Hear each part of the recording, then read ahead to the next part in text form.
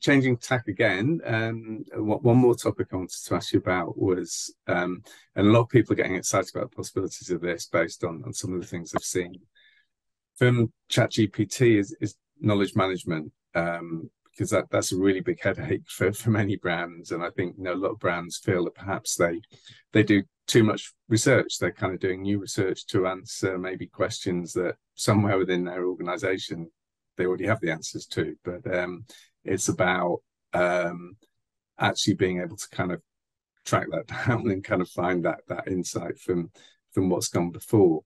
But it seems like maybe large language models maybe have like a really valuable role they could play there. So, for example, someone could feed in, tell me about the strengths and weaknesses of my brand versus, whatever competitor it might be, in terms of customer perceptions. And the AI, I assume, could kind of search across all of the qual reports, all of the quant reports that have been done, and actually help find learnings that are going to answer that question.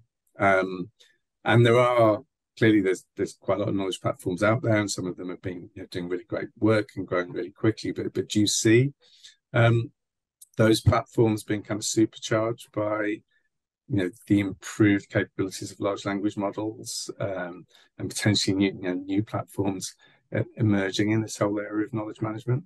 The answer is yes. I think large language the technology behind large language models can have a huge impact on sort of supercharging the capacity for knowledge management, both on a personal and an organizational level.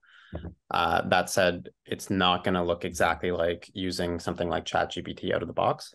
Mm-hmm. So the reason for that is, well, because ChatGPT has been trained on a huge amount of data, but it still has really big blind spots for domain-specific context, and sort of for whatever niche you might have in mind, it's probably not an expert within that niche.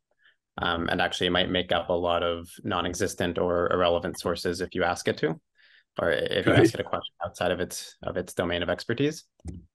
So, but where I think this can be really cool. So, for example, like you mentioned, if you have like tons of qualitative reports, being able to take all of those together and sort of if you can ask questions about the contents of all those reports in a holistic way. So I think that there are a lot of really interesting opportunities there. And we're beginning to see sort of hybrid models that combine search with large language models. And people are already starting to use, they're talking about using ChatGPT as a search engine. Mm-hmm. But for the reason I mentioned before, and for a number of other reasons, like, the fact that it's trained up until data to a certain point, it doesn't know anything about what's happened in the last year. So there's definite weaknesses there. And it's also really bad at just like citing where it's getting its information from. But what we've already started to see a lot of really cool things. So for example, combining what's called tensor search with large language models. And so this means that we can sort of get really smart vector or sort of semantic search, where you can type in, whatever your query is. And then at an initial round, we use tensor search in order to be able to go through all of the documents, like, for example, qualitative reports, to find things that might be relevant, and maybe even specific sections of those texts that might be relevant.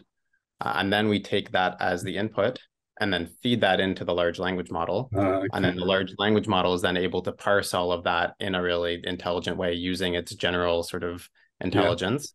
Yeah. And then spit out something that's, again, in natural language that you can easily understand. Yeah. Okay. Cool. Yeah. That sounds really neat. Great. Thanks for that.